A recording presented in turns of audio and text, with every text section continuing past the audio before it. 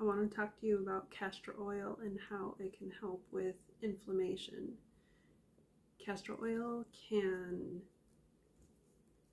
give you relief, and I will show you how.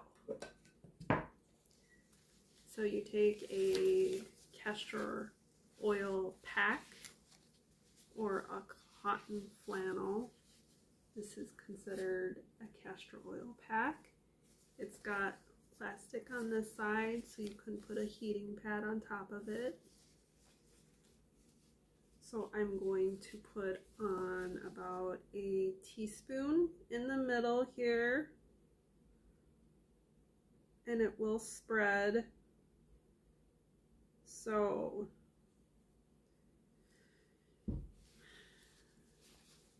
okay, and I am going to do about half an hour on the skin. And I like it because you can get great relief with inflammation. And I'm going to do it right here because that's where the abnormal tissue growth is.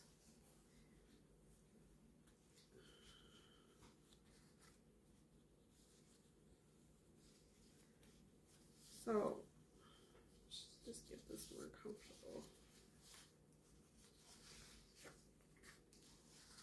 About a year ago, this right here was all brown and it was more painful. And now I'm getting more relief because of this. And I can tell you what I do for anti-inflammatory. So I take turmeric almost every day, and that can have anti-inflammatory. And this tea called mushroom herbal tea by Tessino is really good for anti-inflammatory, and it's got like a cotton bag. And so you just brew it, and it's really good to drink if you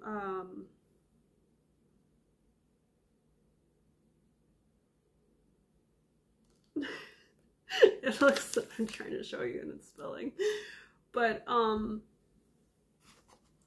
it's really good as a coffee alternative.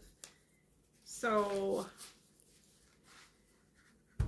I'm doing this because my chiropractor I see, she says that she believes that I have this skin condition, and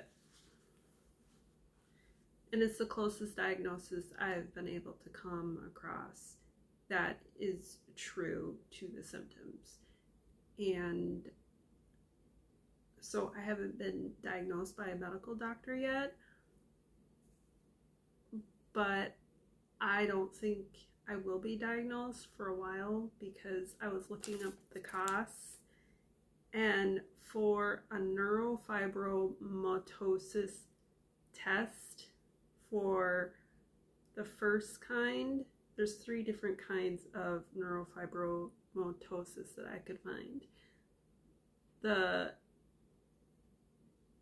NF1 type of test is $990, and that would take 3 weeks wait. And if you want it within 2 weeks, they will charge you 25% more. And the type 2 is the same, $990 for that blood test. The third type is an image test and to see if you have tumors. I could not find a blood test for that one, but So there's definitely costs. It's like one of the more expensive blood tests to take.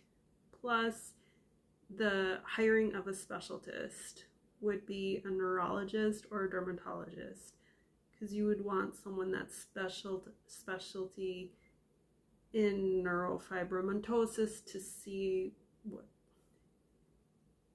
if they actually know what to look for.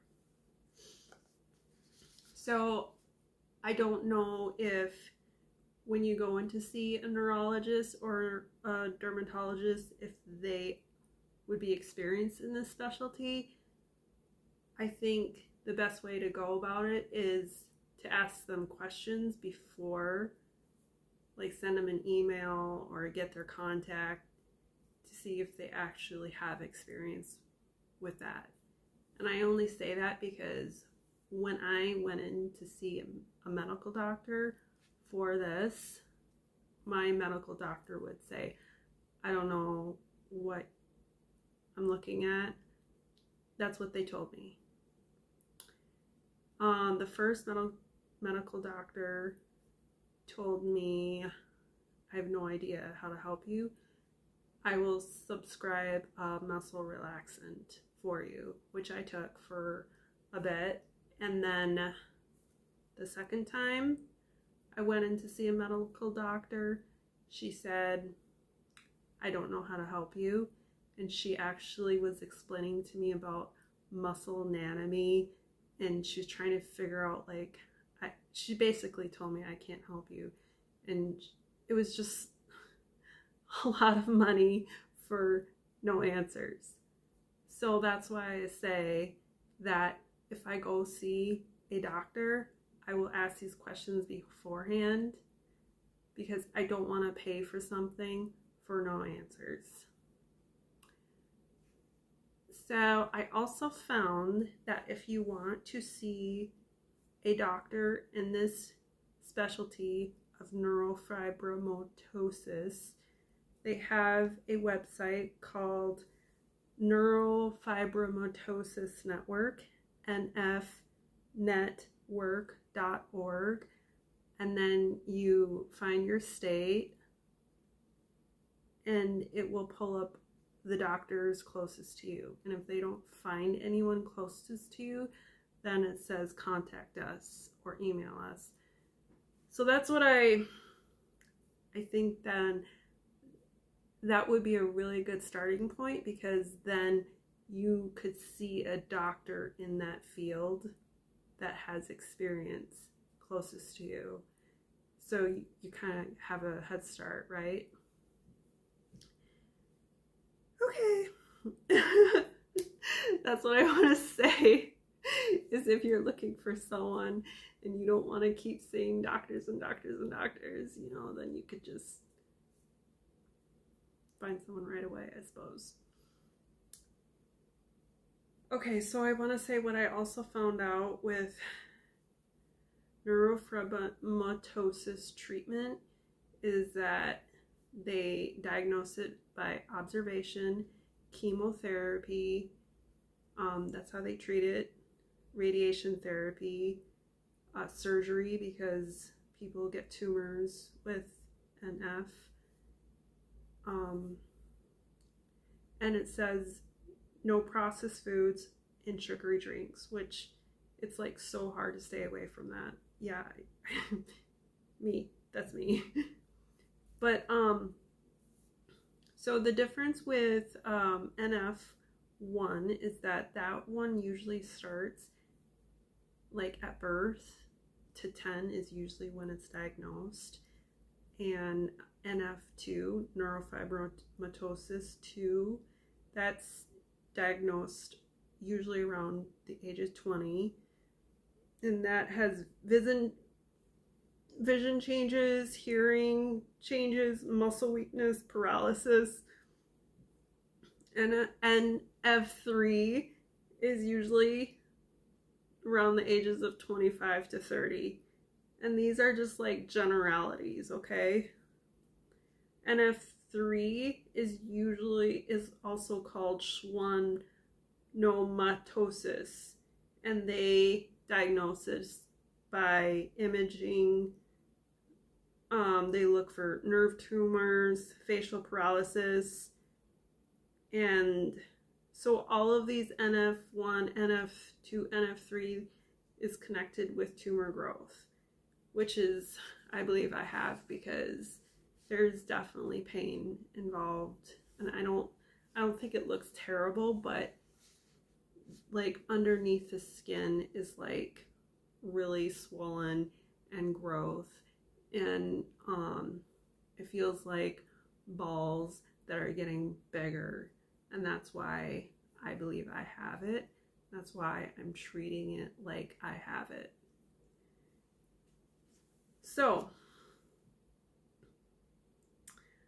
the thing is, when it comes to the point also with removing tumors, if it is a tumor, it's considered an elective cosmetic surgery.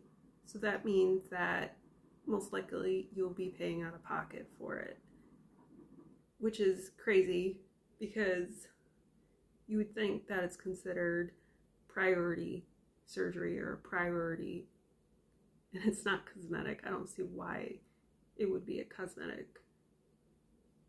But anyways, basically insurance would not pay for it if it's considered cosmetic, right? Anyways, I had surgery and they said it was cosmetic, so they didn't want to pay for it. So that's why I'm saying it's crazy. It's insane. I don't understand how insurance works. So that is one of my longest videos. If you have any questions about NF, let me know. And if you are looking for ways to bring down the pain, let me know, because I do enjoy learning that, because if we form a community together with anti-inflammatory discussion, I think we all get better. All right. Thanks for watching. Bye.